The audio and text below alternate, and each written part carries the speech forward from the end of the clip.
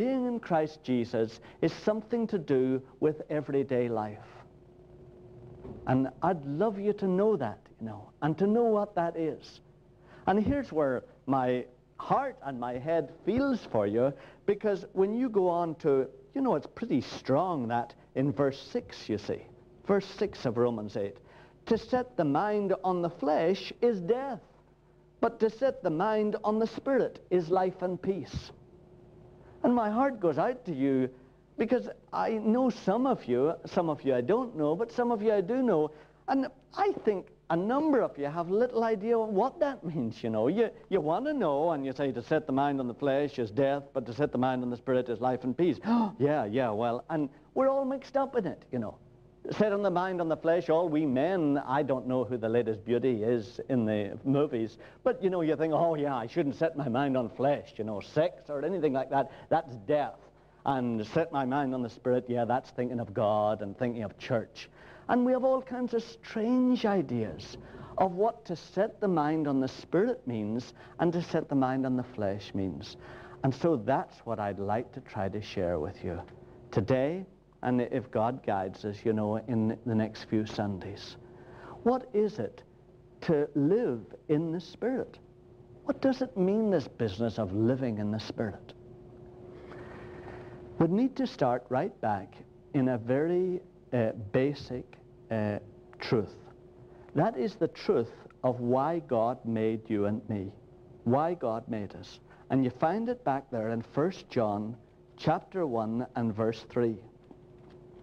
1 John chapter 1 and verse 3. And you see it on page 1065, page 1065. 1 John and chapter 1 and verse 3. This is why God made us. Why he made you.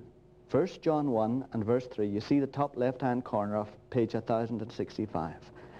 That which we have seen and heard, we proclaim also to you, so that you may have fellowship with us, and our fellowship is with the Father and with his Son, Jesus Christ. That's why God made you. God made you to have fellowship with him.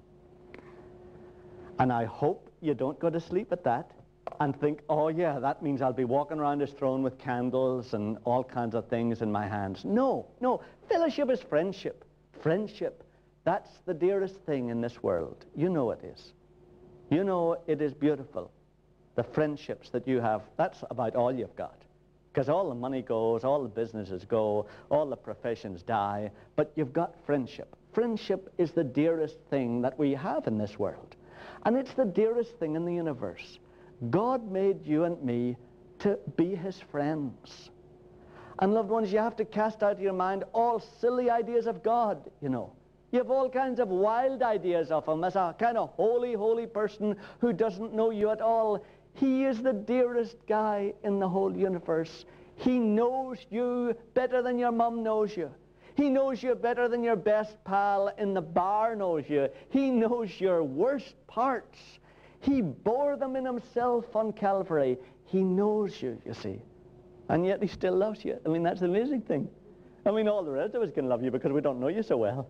But he loves you even though he knows you with his whole heart. He knows every bit of you. And he loves you still. See, our dear Father made you to have fellowship with himself, to be his friend. That's what will go on and on forever. I don't know if you've ever thought of eternity, but I mean, it's all right saying, oh, I'm looking forward to eternity. Oh, it'll be great when we're there. But really, in certain moments, if you can conceive of infinity, and thank God, and I say that really, we can't too often conceive of infinity. If you ever do conceive of infinity, have you ever been frightened by it and terrified by it? It's terrible. I mean, in one way, to think of this going on and on forever and ever is terrible. Except if it's a friend that we can trust.